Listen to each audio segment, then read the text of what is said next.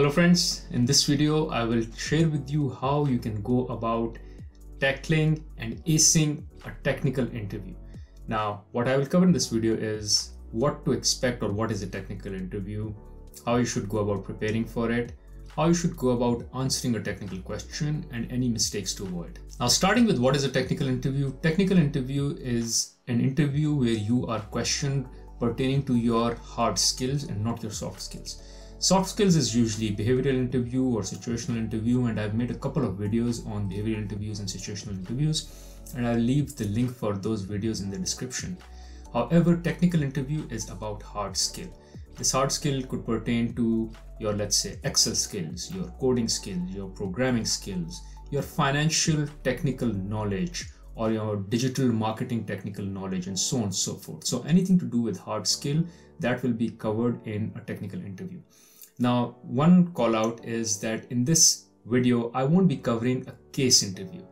That is where you are given a case to solve a particular problem, which may also require some hard skill. However, for the sake of this video, I will talk about the interviews where you are asked a technical question, for instance, to understand your knowledge, whether you have the particular knowledge on that hard skill or not, but not the case. For case, I'll create a separate video and address how to handle or how to manage or how to solve a case in an interview. So for now, let's just get rolling on how to address technical questions or a technical interview. Now let me talk about how you should go about preparing for a technical interview or preparing for a technical question that you may be asked in an interview. First and foremost, most of the technical requirements that the job or the role has is already listed in the job description. So what is that you need to do is go through the job description and make sure you have solid understanding of all the technical terms that are called out in the job interview, and refresh your memory or refresh your understanding of those particular skills that the job or the role is looking for, which are already called out in the job description, and prepare on them well. Now the second way to prepare is to look at the title of the role. If the title of the role is somewhat similar to, let's say, a certification that you've done in past or a course that you've studied in your college or university, then go back to that course, refresh your understanding of key terms and key understanding of that particular course, refresh your memory, even if that course is not 100% exactly the same as the title of the role, but is somewhat similar. An example could be if the role is about marketing technology manager, then if you've done a course on digital technology or digital marketing, then you can go back to digital marketing, refresh your memory and refresh your understanding of digital marketing, because some of the tools or concepts that you've learned in that course may be required for this particular role, or you can always expand on them and tell the interviewer that how you can use what you've already learned in your technical education to service the kind of role they're looking for or the technicalities they're looking for in that particular role. Now let me take a break here and call out one important request. That is, in case you find value in this video, then don't shy away from pressing the like button and, more importantly, the subscribe button, so you get notified as soon as I put content out there on this channel. Now, why this is important is, one, it motivates me, and second, it tells me what kind of content you like and hence allows me to make similar content. Thank you. Now let's keep rolling. Next smart way to prepare for a technical interview or technical questions in an interview is to pay a lot of attention when you are having your screening interview or the first interview with HR. Usually these interviews with HR or the recruiter are like 30-minute long, where they're just trying to understand whether you have big picture, the right skills for the role, and second, to tell you and sell you the role itself. That is where you should ask all the questions pertaining to the role to the recruiter, or for that matter, the recruiter would themselves be selling the role to you. So they will be talking about things like, this role requires this technical skills, this skill, that tool, have you worked on that tool, or this system that we work on. You can ask all the questions pertaining to the role, that what systems do you work on, what kind of tools do you use, what are the technical knowledge that you are looking for, and so on and so forth. So this way you will be able to have all the ideas to what the recruiter is looking for, because while, as I said in the beginning, which is 99% of the information would be available on the job description, there might still be 1% of the information or 2-3% of the information or some important information which is not mentioned on the job description, and the recruiter knows it.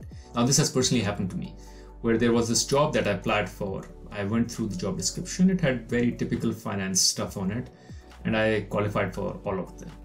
Now when I went for the first recruiter interview, where the recruiter was trying to understand whether I'm the right fit for the role, at the same time she was selling the role to me, and I was also trying to understand whether they are the right fit for me.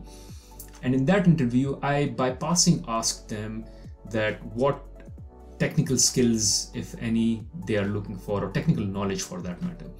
And she mentioned that, yeah, we're looking for someone who has familiarity with forecasting tools. Now I do have familiarity with forecasting tools, so I kind of understood more, which is, so why are you looking for that familiarity? And she said, because we want to change the forecasting tool that we are using currently in our organization, and we want to get an upgrade to a new forecasting tool, and hence we are looking for someone who can come and get a new tool for us and integrate it in the organization. And I was like, this is such an important information which was nowhere on the job description. So come my interview with the hiring manager, and exactly that's what happened. The interviewer or the hiring manager asked me whether I have had experience implementing new tools, or how much experience I've had using a forecasting tool. And thank God I took this knowledge, or took this understanding from the HR recruiter interview, took a note of it, and was ready and prepared to answer this question. Next is, make sure you read your resume one more time before going in the interview. Now I know you've written the resume yourself, so you might be very much confident in terms of you know what is on the resume, but it would be very smart to check out your resume and read the resume again, and make sure if there are any technical terms or technical projects or skills that are mentioned on the resume, you refresh them, because the interviewer may very well go about asking a technical question from the resume itself. And by the way, this is usually a very smart question, because for the interviewer, if they ask you a question from a resume, then they expect you to ace that question, right? You give a home run, because it is a question from your resume and not a question that he's creating from thin air. So that means you really have to make sure you don't miss on anything that you've called out on your resume, and then you are kind of iffy about it and not so sure. Now this question may simply come in the following form. The interviewer may ask, you mentioned on your resume this trade surveillance and monitoring tool that you've built. Can you please take me through, how did you come up with this idea? What is the tool that you built, and how did you go about building it, and how did you execute it or implemented the tool? On the same lines, another way to make sure you have strong preparation is to go through the recent courses that you've done, where you've had or acquired that particular technical knowledge for which you're interviewing for, and make sure you refresh the key concepts. Next, with regards to preparation, I highly recommend you don't go about memorizing something that you have not read at all or have no knowledge prior. This is just too late now. If you are preparing for an interview which is like 1 week down the road, there's a concept for which you have zero knowledge, I would recommend don't go about memorizing it. One, they won't be asking you for literal definitions. They want to understand whether you understand the concept or not. So if you give just a literal definition, that won't serve the purpose. And second, it is already too late. So I'd rather you go in the interview and say you don't know the answer, but you're ready to learn. And as I said, sell in your passion and your ability to learn fast. Now let me talk about the most important part, which is how you should go about answering the technical interview question. Number one is to listen to understand. Before you go about answering the question, make sure you understood the question completely. And if you did not understand the question completely, then go and ask clarifying questions. Make sure you have the complete understanding before you start answering. The last thing you want is that the question is about X and you start answering Y. You ramble for 2-3 minutes and the interviewer stops you and says, oh, no, this is not what I was asking. I was asking about X. And now what has happened is you have lost some confidence in the interview. And you are shaken now. And this loss of confidence now will hurt the right answer that you will give about the original question, and may not be able to give the best answer even if you have the knowledge of that particular question. So make sure you understand before you speak. Second, remember, no one has all the technical knowledge.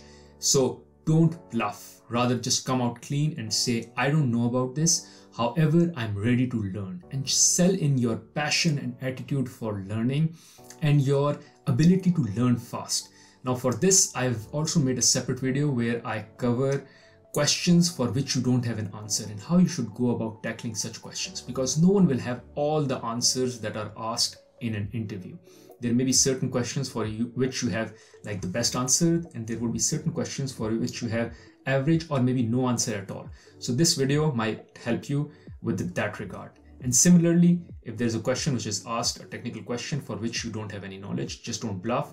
Sell in your passion and your attitude and your ability to learn fast. So tell them that you don't know, however you are able to learn this fast, and can give an example from past how you were able to learn a particular skill which you didn't have knowledge before, but overnight or over the weekend, or you spent a lot of hours and showed your commitment and were able to learn that particular tool in no time, and hence you would be able to learn this particular technical tool that they are asking you questions about in no time if you get hired. Now, when you go about answering the technical question, first of all, define or give a definition of what that technical term is. Second, give an example to illustrate and expand on the definition.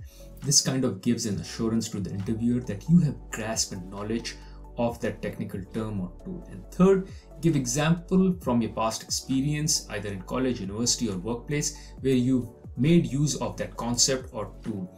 Again, to give an assurance that you have command on that particular subject. Now, with regards to having prior experience with that particular concept, you can even give an example of a case study where you've used that particular concept in theory and not applied it, but you can give an example of how you've studied it, how you've applied it in a particular case study in your university or college, just to give them an understanding that you have knowledge of that particular term, even if you've not applied it with your own hands in a work setting. Similarly, if you have used this tool or a concept which is similar to the one that they're asking about, so let's say if they're asking you about a tool called Tableau, but you've not worked on the tool Tableau, rather you've worked on the tool Power BI, which is kind of similar. So you can always say that I've not worked on Tableau, I don't have experience with Tableau, however, I have experience with Power BI, which is kind of similar. So this way you're able to assure the interviewer that you have knowledge of this different tool, however, that knowledge is transferable to the tool that they are using or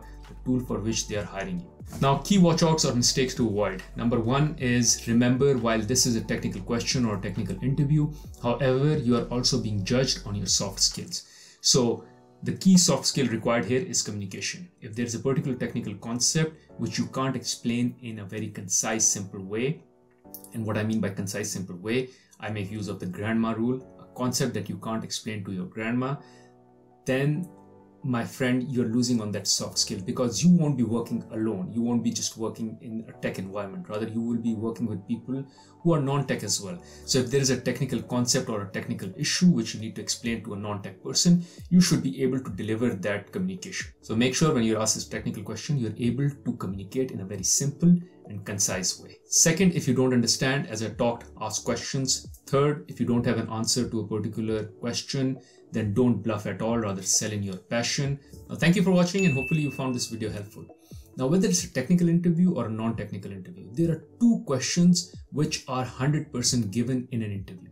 One is about introduce yourself. So here's a video which you can go and check out how to go about answering this question. And second is reverse interview questions, which is when the interviewer asks you if you have any questions for me. Here's the link for that video. Thank you.